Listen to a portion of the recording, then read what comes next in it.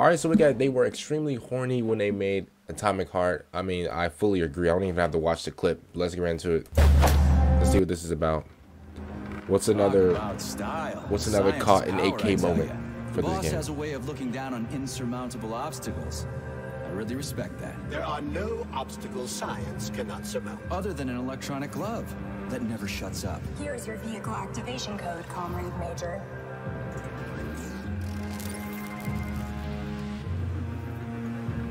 Got it. Is this The vehicle is waiting downstairs. You should hurry. You don't have much time.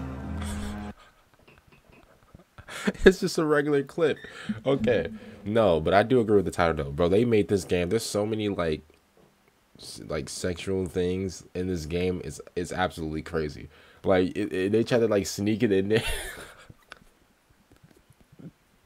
Bro, they was trying to like sneak all types of like, you know, subliminal type, you know, sexual things in here.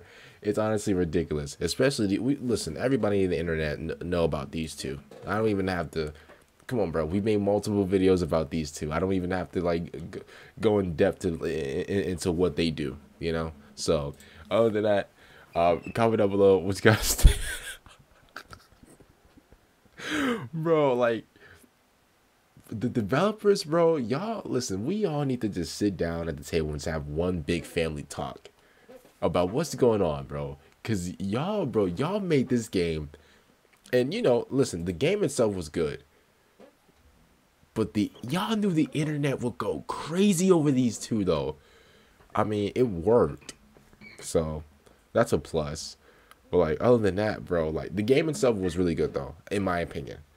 I think for, you know, because at first I didn't even know this, but Atomic Heart was supposed to be a scary game, but they made it into, I mean, I wouldn't say it's a scary game now. I mean, it's definitely playable for me because I'm scared of everything.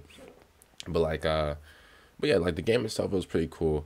It's just they knew what they was doing, bro. Especially with these two, they knew that these two would, you know, would bring in a lot of memes, bring in a lot of videos, and that's what you want, you know.